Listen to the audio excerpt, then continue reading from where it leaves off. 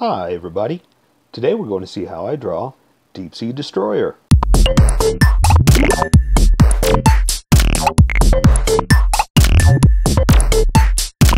Okay, so I'm going to start off with a quick sketch, trying to come up with a good pose for this little diver. And I also kind of want to make it like he's floating in water, right? Something cool. Let's see, here's his pack. How about he has a knee up? And I know you can't see this sketch. This is mostly for me. Just to make sure I get everything where I need it. And then I'll switch over to Sharpie in a second, and you'll be able to see much better. But yeah, this is mostly so I make sure that I get everything right.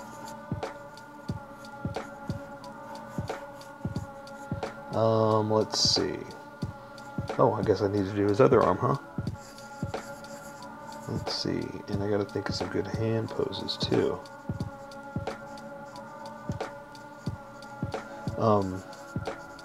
You'll see in a second what I'm gonna do. And again, I'm trying to come up with something a little more fun than just a regular pose, because you get the normal poses in the pictures and the Fortnite stuff. I'm trying to come up with something a little bit more fun for you, and to make sure I don't forget stuff, because I do a lot. Okay, there's a rope right there, then a rope that goes down, but we're going to make it floating out a little bit, like that. This little coily breather. This comes down. Okay, I think I might have enough to get us started, or so we can all get started. I've obviously already got started, and you can switch over, or I mean, you can get started with me. I'm going to switch over to a Sharpie, and let's bring this one down a little bit more. That way it's not hidden so much.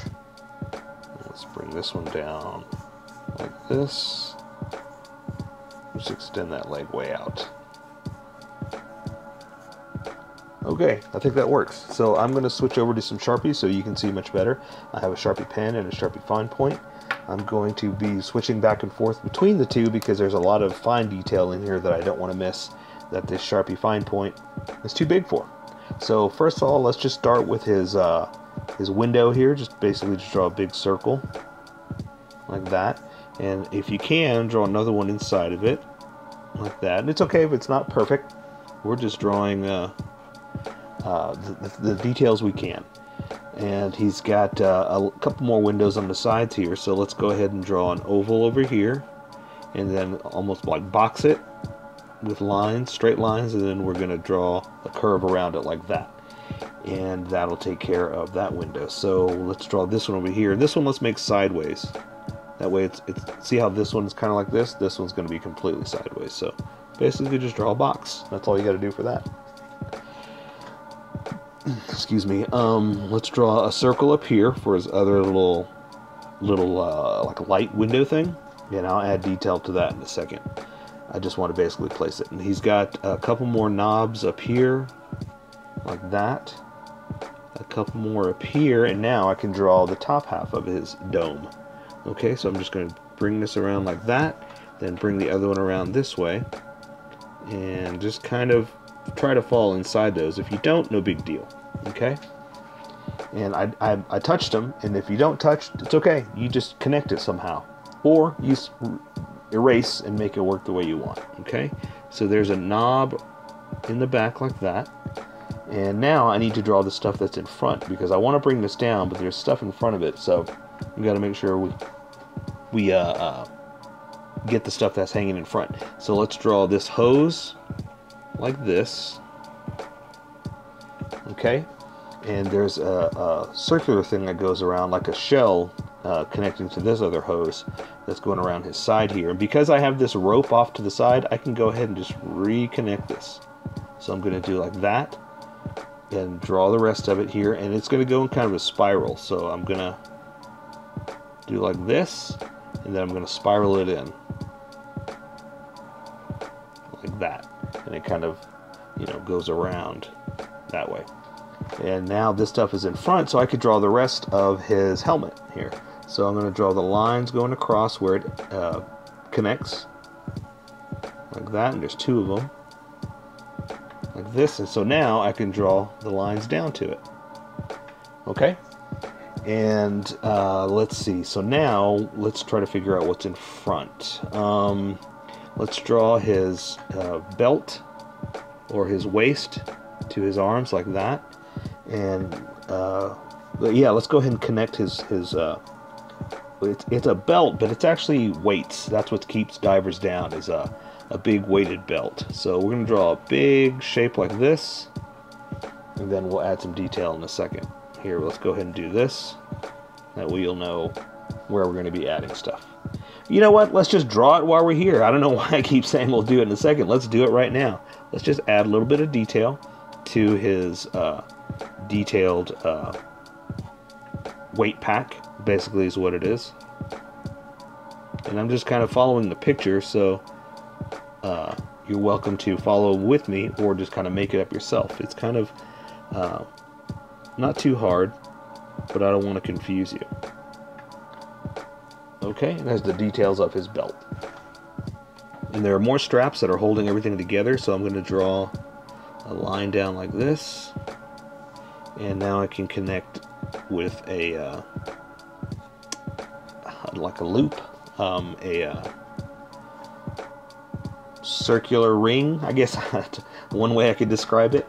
And so he's got a connector here, and there, like I said, there's a rope here that's in front of everything, so let's go ahead and do that. There's a loop that is connected to there. I'm going to draw the ends of the rope because it kind of nooses around like that, and then this goes through and over and connects like that. Okay, and so I'm going to keep it floating because we're underwater. So the rope that hangs, I'm just going to kind of flow it up like this. Okay, do another line around it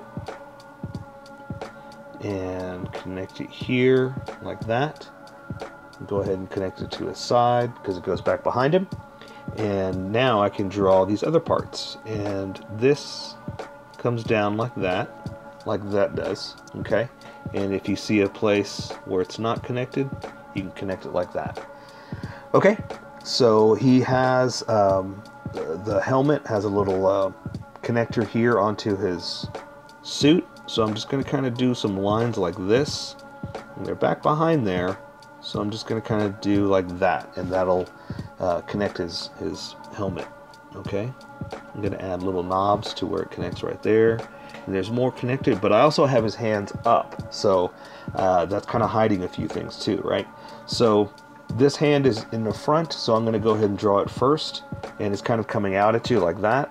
So I'm going to go ahead and draw the thumb like that, and then draw the fingers. I'm going to go ahead and show you how I'm going to do it. I'm going to draw the fingers like that, and because it's in a glove, that's kind of why I'm doing it like this. And so now I'm going to kind of extend them out and do like that, and a little shaky, a little watery, you know, but he's underwater, so it's okay with me. You can do it like that.